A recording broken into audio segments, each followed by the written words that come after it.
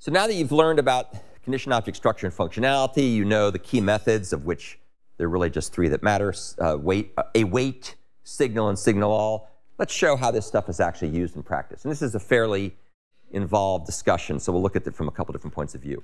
And we'll be focusing on the array blocking queue. So as you probably recall, because we talked about this last week, array blocking queue is a blocking bounded FIFO queue that's implemented by an array, as the name implies. It extends the abstract queue superclass. It implements the blocking queue interface that has methods take and put, among other things. And we're going to focus on both the interface and the implementation of the blocking queue, and I'll show you how it's implemented and how it gets used. So internally, the array is implemented with a dynamically sized built-in array, which is called items, and then we also have some other state, some fields, take index and put index. This object state must be protected from race conditions, which kind of implies reentrant lock, right? And we also need to use that state to coordinate the put and take calls. So things like what's the current count and so on will be relevant there too. I guess I should probably have put count. Count's also one of the things in here as well. In addition, we also have some synchronizers. We have a reentrant lock and two condition objects. And this is used to protect the object state from race conditions and also to coordinate everything. We talked about the use of reentrant lock in our previous lesson on reentrant lock, so I won't spend a whole lot of time on that here unless you have any questions about it. It's really straightforward, though. The condition objects are our focus now. And these are used, we have two of them, to separate waiting consumers, things that are trying to take stuff from the queue, and producers, things that are trying to put things into the queue. And the reason for doing that is to reduce the amount of redundant wake-ups and checking that's necessary. It simplifies the code substantially relative to trying to use a built-in monitor object, which only has one condition. Here's the constructor. It takes the capacity, which is going to be the number of elements here, so the elements that we've got in the array of objects. And we have a fair parameter, which controls the order in which groups of threads can call methods on the queue. This is a very subtle thing, so you might want to read the documentation for array blocking queue to understand the semantics of fair. The most important thing that fair does is it says whether or not the reentrant lock will have fair semantics. We'll talk more about that in a minute. What this means is if you want a fair blocking queue, it means that threads that block on insertion or removal for the reentrant lock will queue up in FIFO order on the lock.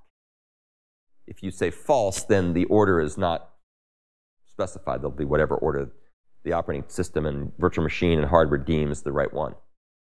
Now, once we've got ourselves a lock, we then go ahead and use that lock and its new condition factory method to make not empty and not full condition objects. So we use the lock to make these objects, and that's always the way things work. Remember, condition object is always associated with the lock. How do we ensure that? We make sure we have a factory method that returns a condition object that is associated with that lock by virtue of the fact the condition object is created by the lock's factory method, so it can decide how it's going to be associated. All right, so that's kind of the high-level view. Now let's kind of delve a little bit into the details, and I'm going to visualize a lot of this stuff because in my experience it's a little complicated to just look at code. So we're going to use this diagram, and this is sort of the monitor object notation, and I'll explain all these different things. Reentrant lock and condition object, the two condition objects, are used to implement the monitor object pattern, and the monitor object pattern, as part of it, uses the guarded suspension pattern. So there's lots of pattern density here. You can read about the monitor object pattern here. That's something I wrote up. It's been around for a long time, but I wrote the pattern, and it appeared in the POSIT 2 book, so you might want to take a look at that. And this pattern synchronizes method execution to ensure only one method at a time runs in an object's critical section, and it allows the object's methods to cooperatively schedule their execution. So that's a nice pithy definition of what the monitor object pattern is. So we're going to visualize all this stuff using this diagram. So the first thing we're going to look at is, let's assume, for sake of argument, someone's made a blocking queue, and it's empty. So the first thing we're going to do is we're going to make a blocking queue with, let's say, a maximum capacity of 10. So that means there's up to 10 items that could be in it before it becomes full. And then thread T1 calls take on that queue. And of course, what that's going to do is it's going to block, that will then give us a chance to look at what happens under the hood. So when we call take, the queue is initially empty, so we're going to block. Here is what take looks like. Here's the code, here's the diagram. So when take is called, the first thing it's going to do, as we'll see in a second, is it's going to try to acquire the lock. So thread T1 is going to come and try to get the lock, and it's going to do that, and it's going to get inside the, well, actually, we call take, and so we get in here, and we're going to try to acquire the lock. So when we do lock interruptably, which means we can interrupt it, of course, that means we can enter into the critical section. So here, it's kind of in its anti-room. Now it acquires the lock and comes into the critical section. And the reason it does that, there's no other threads trying to get in there, so we get exclusive access. So we're in good shape so far. We then use the guarded suspension pattern to wait until the queue is not empty. So this is the guarded suspension stuff we talked about when we discussed an earlier part of this lesson. And what it's saying is, while the count is 0, we're going to wait. Well, it is 0, right? Because there's nothing in it. So this condition is true, but the condition we're waiting for, which is count greater than 0, is not satisfied. So we have to wait. So what happens, and watch this. Notice here we're running in the critical section. And then when we call await, we go into this little waiting room, literally. And we're now queued up waiting on the not empty condition. So we moved out of the critical section into this little waiting room. And that will atomically release the lock and go to sleep. So this thread will block and go to sleep and release the lock. So the lock is now available. Someone else can come through. And we're kind of parked off to the side in this waiting area. All right, so that's take. So just kind of keep that in the back of your mind. We're in take. So here we are. Thread T1 is blocked, waiting for the queue to become not empty. Another thread comes along, and it's going to call put. So we have a new string. We put the string in there. T1 is blocked. T2 wants to put something in there. Well, what happens is we call put. It enters the monitor object. We're able to acquire the lock because, let's say, for sake of argument, there's nobody else who's waiting on the lock. This guy's waiting on the condition object, but not the lock.